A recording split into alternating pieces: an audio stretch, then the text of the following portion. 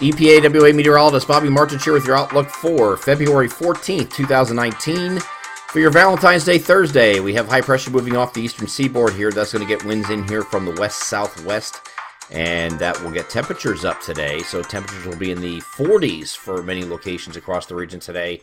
And that slop that we had on Monday night, Tuesday, slow sleet, freezing rain, lions, tigers, bears, whatever, is going to start to melt today in earnest. So won't completely disappear because we had so much sleet involved with that. So I don't think it's going to completely disappear, but you're going to put a pretty big dent into that today as temperatures start to climb north of the 40-degree mark. And then once we get past today, we have into tonight, we have an increase in clouds ahead of the next cold front that's going to come through kind of late night and early Friday, just with a few showers. This is rain showers, not frozen variety, but just very light. So this is not a big deal. There's a few showers coming in late night, late after midnight into Friday morning, and it'll be very mild here on Friday once this precipitation moves through. I don't think it's an all-day thing. Maybe just the morning it looks like, and then we have the actual cold front moving through during the afternoon. Might be a leftover shower with that during the afternoon, but not a big deal here as far as precipitation is concerned. Not as bad as it looked like it was a couple days ago. It looked like we were having a pretty good rainstorm coming in here, and the models seriously backed off on that over the last 48 hours or so. So just a cold front passage, not a real big deal. Temperatures will not be crashing behind the front, but it will start to drop down into near 30 degrees or just below freezing here on Friday night. And it's going to take its time getting there because we're going to be in the 50s during the day here on Friday, and then going back into about 30 degrees for the overnight low. After this point, the cold front moves through. We do have colder temperatures coming in here for Saturday. And we have a weak system that's off to our south, and we're going to have to watch this very closely because the GFS this is the latest GFS run I'm showing you. Keeps everything south of the Mason-Dixon line. But this is still part of our coverage area. South Jersey, Delaware, eastern parts of Maryland, northern and eastern parts of Maryland. We watch this area as well.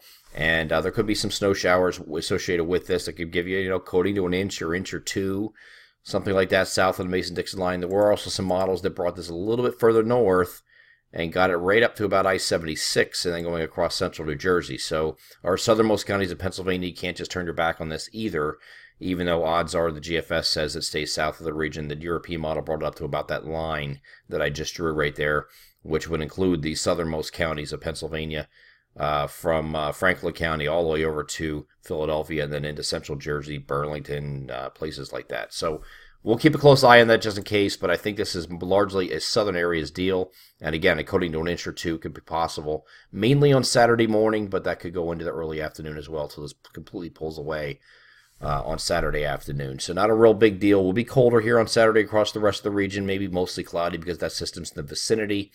And then Sunday, we have another one right on its heels. Now, this is being modeled differently as well, so nothing's easy here, I'm telling you. It looks like another minor system coming in here, another coating to an inch or two, maybe something like that in the interior. This is a marginal system with the temperatures, so, we'll see. We'll see how this works out exactly, but I don't think it's going to be a big deal either way. Kind of a sheared out mess, and if you look at the European model today, it actually had virtually nothing. It completely sheared out the northern edge of the system, so I don't expect much of this either way. So we'll get into the precipitation type breakdown and by area once we get further in the week, because right now this is still models just guessing on what's going to happen with this, but I don't think it's going to be a big deal either way. Okay, then we get into Monday. We have partly cloudy skies, and then Tuesday's going to start off partly cloudy, and then we're going to have an increase in clouds later in the day. You see all this mess down to the south here. Again, the models, once you're getting beyond like 3-4 days, you're starting to guess a little bit. This was actually shown to come up the coast here and put a low out here and give a pretty decent snowstorm up until today's runs, and now it's started to back off again, actually showing a system trying to cut and then redevelop another coastal system here. Yeah, a lot of different possibilities with this yet. So I'm going to take a closer look at this once we get past these first two systems. There's just too many systems in the way for the models to resolve all these different features. The idea here is we're going to have an active pattern continuing. It just doesn't look like it's going to be anything big this upcoming week. Maybe once we get to the middle of next week and we're dealing with this system right here, and if the models figure out exactly what this is going to do, whether it's going to be a snow to rain type thing, you have a cutting system, maybe a redevelopment here, Okay, could be rain. I don't know. I mean, there's a lot of different things that could go on with this, but this was actually one of our storm signals in our long-range forecast, and it's being modeled differently between the GFS here, which is running this evening.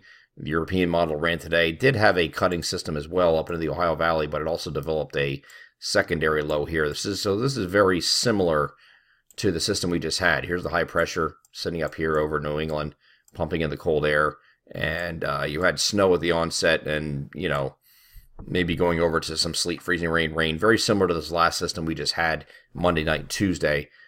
So this is what the European model is suggesting. I'm not saying this is going to be correct either, but the whole idea here is there's a big difference in exactly how this is being modeled down the road. So this is just one of those stay tuned and we'll keep you informed type deals.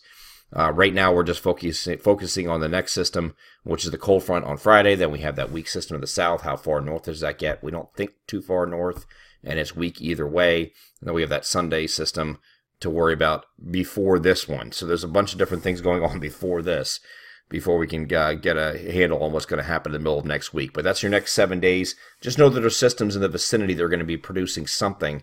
We just got to figure out exactly what they're going to do and the breakdown of such over the next couple of days. I'm EPAWA meteorologist Bobby Martich. That is your outlook for February 14th, 2019.